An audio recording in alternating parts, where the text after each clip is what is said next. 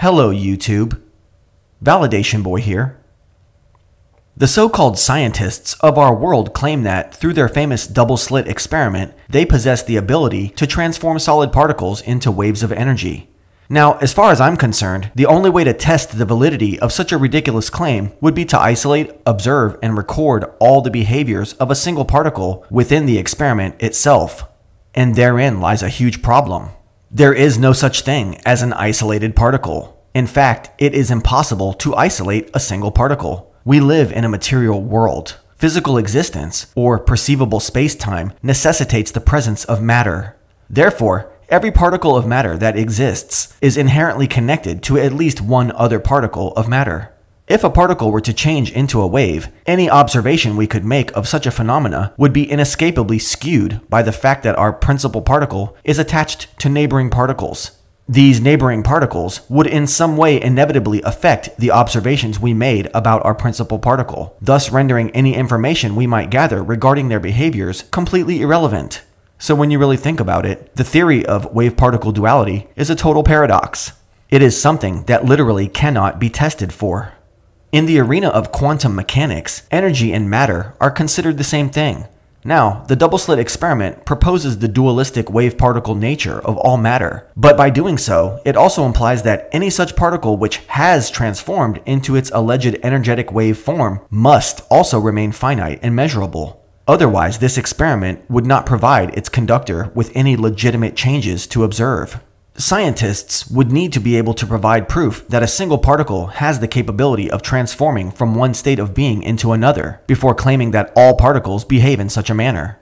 Since this is not something that is ever going to be physically possible, big science is merely postulating when claiming that such transformations can and do occur. Nowhere in our so-called universe is there a pocket of space-time that is completely devoid of matter. Otherwise, that pocket of space-time would not exist. Such an area, for lack of a better term, would feature no energy or matter for us to observe, and would thus be impossible for us to acknowledge as a perceivable segment of our extant reality. One may ask, could such a space be created? But the answer is no.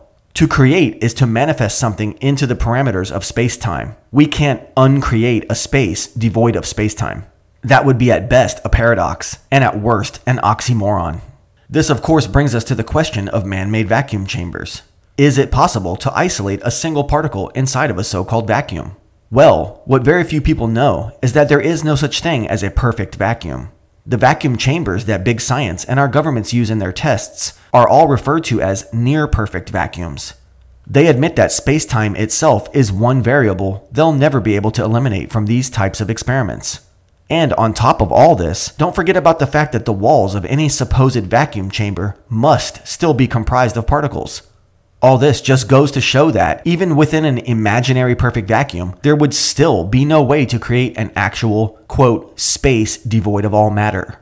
But let's just play along anyways, and pretend for a moment that we did have access to a perfect vacuum. And let's pretend we wanted to isolate a single particle within that perfect vacuum.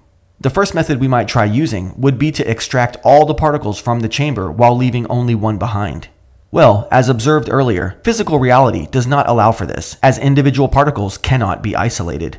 There is no technology capable of achieving such a reality-shattering feat, and there never will be. The alternate method would be to insert a previously isolated particle into an already matterless chamber. But think about it.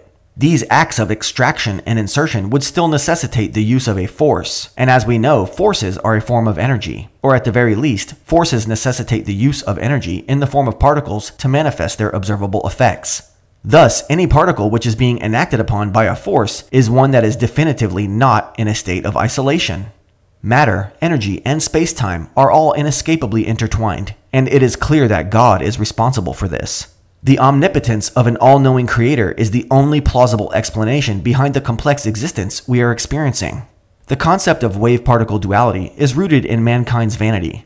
It has managed to captivate the world with its deceptive lure of godlike what-if potentiality.